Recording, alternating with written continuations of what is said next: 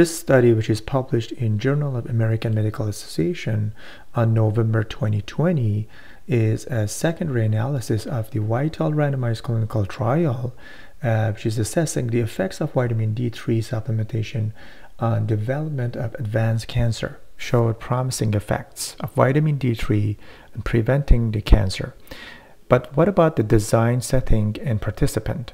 VITAL is a randomized, double-blind, placebo-controlled clinical trial of vitamin D3, which is cholecalciferol, 2,000 international units per day, and marine omega-3 fatty acids, 1 gram per day, which has been done on more than 25,000 participants, men over 50 years old and women more than 55 years old, who were free of cancer and cardiovascular disease at baseline. So here's the key points in this study. The question is that, does vitamin D3 supplementation reduce the risk of developing advanced or metastatic or fatal cancer among adults without a diagnosis of cancer at baseline? In this secondary analysis of randomized clinical trial with 25,871 patients, supplementation with vitamin D3 reduced incidence of advanced or metastatic or fatal cancer in the overall cohort,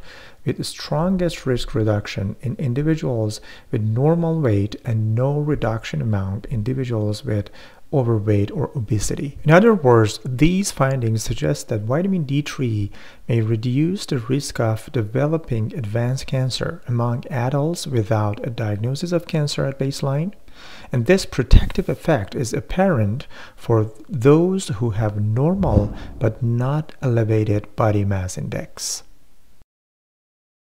Here is what Dr. Michael Greger has to say about vitamin D3 supplementation and life expectancy.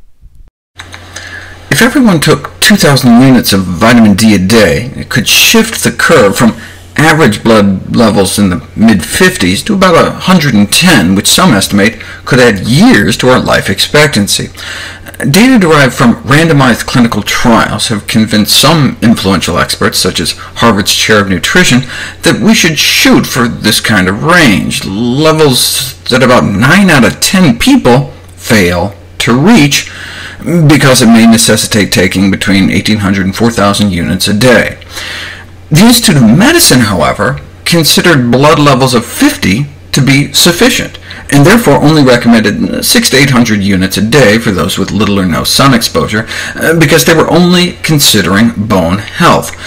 But even if you just cared about your bones and not your lifespan, you'd still probably want to shoot for the 75 threshold, because there's evidence like this from hundreds of autopsies of people that died in car accidents showing osteomalacia, softening of the bones, and between 18 and 39% of people that reach the Institute of Medicine target but fail to make it to 75. There's even been a charge that the Institute of Medicine simply just made a mistake in their calculations, and so using their own criteria, they should be recommending thousands of units a day as well. But the mere absence of soft bones can hardly be considered an adequate definition either of health or of vitamin D sufficiency. It's like saying you only need 10 milligrams of vitamin C to avoid scurvy. Yeah, but we need way more than that for optimal health. The Institute of Medicine took the position that the burden of proof fell on anyone who claimed benefits for intake higher than their minimal recommendations, which is a good approach for drugs. For unnatural substances, less is more until proven otherwise. But for nutrients, shouldn't the starting point, at least, be the natural levels to which our bodies have become finely tuned over millions of years? The target level of 75 only sounds high compared to average levels today. But in modern times, we practice unnatural activities like working at a desk job, or sometimes even wearing clothes. We evolved running around naked in equatorial Africa, getting sun all day long. If you measure vitamin D levels in those living traditional lives in the cradle of humanity, a normal vitamin D level would be over 100. So maybe that should be the starting point until proven otherwise. a concept regrettably many guidelines committees seems to have ignored.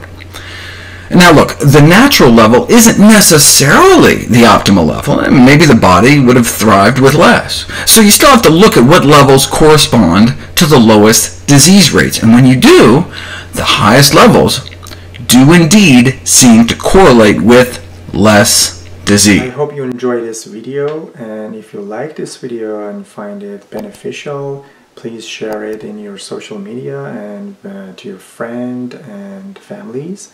And like always, stay happy and healthy. Thanks and have a great day.